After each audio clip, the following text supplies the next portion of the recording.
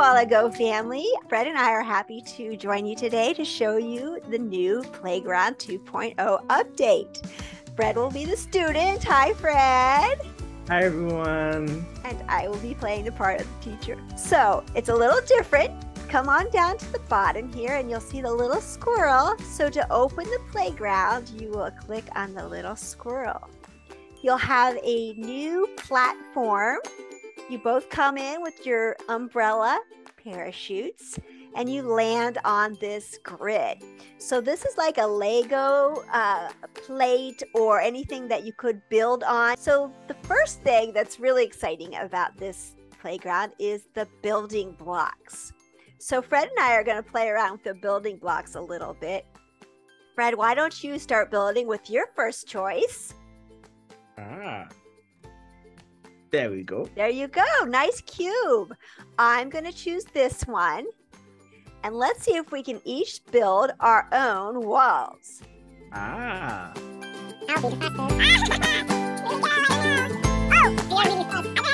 Okay, let's save it. Oh, one more. There you go.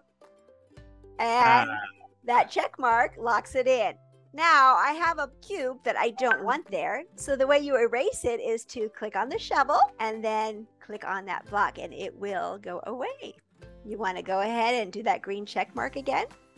This running man person, Fred, can you show us what happens when we click on that? Ooh, I wonder if I can jump.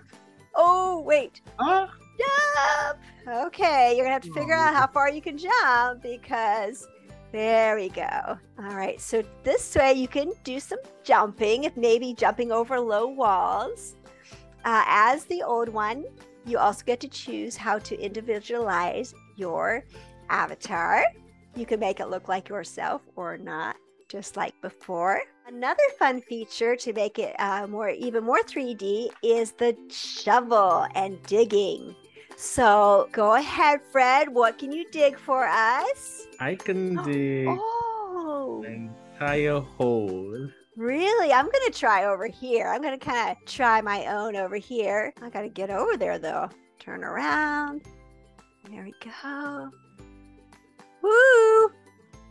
Dropping holes. What if you dig too low?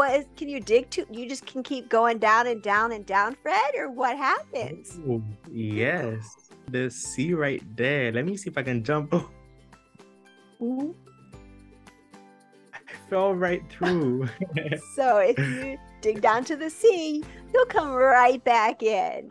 So that is the shovel feature. If you want to save that, just click on that.